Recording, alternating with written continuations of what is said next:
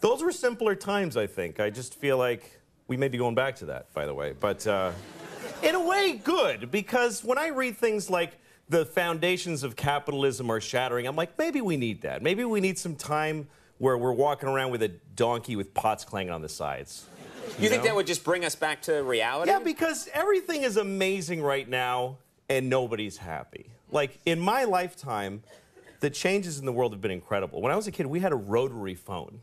We had a phone that you had to stand next to, and you had to dial it. Yes. You realize how primitive? You're making sparks in a phone, and you actually would hate people with zeros in their numbers because it was more like, oh, this guy's got 2 zeros. Screw that guy. Why do I want to? Yeah. And then if they called and you weren't home, the phone would just ring lonely by itself. And then if you wanted money, you had to go in the bank for when it was open for like 3 hours. You had to stand in line, write yourself a check like an idiot. And then when you ran out of money, you just go, well, I can't do any more things now. Right. I can't do any more things. That's it, yeah. That was it. And even if you had a credit card, the guy would go, ugh, and he'd bring out this whole shunk, and he'd write, he'd have to call the president to see if you have any money. And it's all true, kids. You had to call the president, yeah. It was ridiculous. Yes. Do you feel that we now, in the 21st century, we take technology for granted? Well, yeah, because now we live in an amazing, amazing world, and it's wasted on the crappiest generation of just spoiled idiots that don't care, because this is what people are like now. They got their phone, and they're like, it won't. Give it a second. It's going to space. Can you give it a second to get back from space? Is the speed of light too slow for you? Yeah. I was on an airplane, and there was internet, high-speed internet on the airplane. That's the newest thing that I know exists. And I'm sitting on the plane, and they go, open up your laptop, you can go on the internet. And it's fast, and I'm watching YouTube clips. I'm in an airplane. And then it breaks down, and they apologize, the internet's not working. The guy next to me goes, this is bull.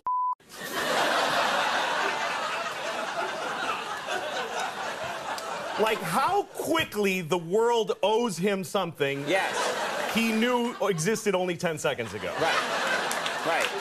And on planes,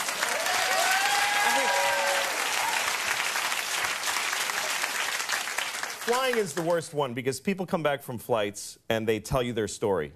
And it's like a horror story. They act like their flight was like a cattle car in the 40s in Germany. That's how bad they make it sound. Right. They're like, it was the worst day of my life. First of all, we didn't board for 20 minutes. Right. And then we get on the plane, and they made us sit there on the runway for 40 minutes. We had to sit there. Oh, really? What happened next? Did you fly through the air incredibly like a bird? Did you partake in the miracle of human flight, you non-contributing zero, that you got to fly? You're flying! It's amazing. Everybody on every plane should just constantly be going, oh my God! Wow! Yes! You're flying. You're sitting in a chair in the sky. Yes. Yeah, he's right.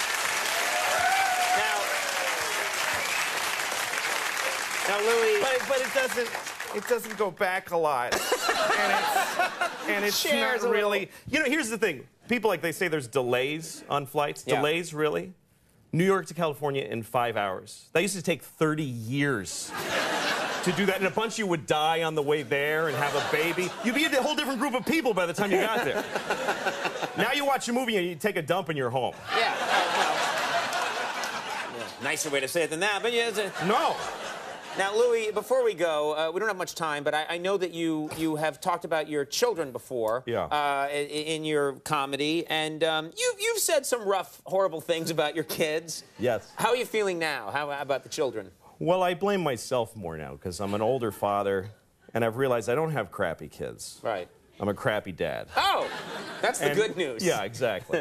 I mean, I'm trying. I make huge mistakes. Like I was telling my daughter was asking me these questions once, and I'm just doing stuff. And, hey, Daddy, does the world go around the sun? I'm like, yeah. She goes, does it go in a square or a circle? I'm like, it's like an oval.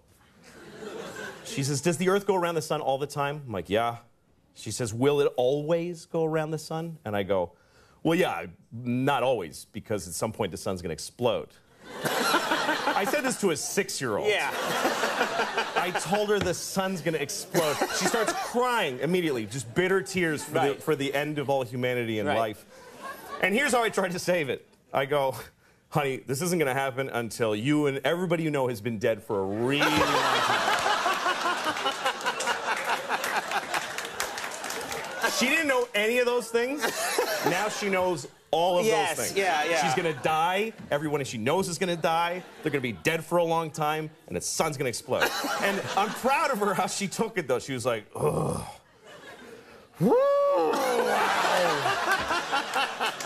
Guess I'll go play. Yeah, shake that off. Till I die. Louis C.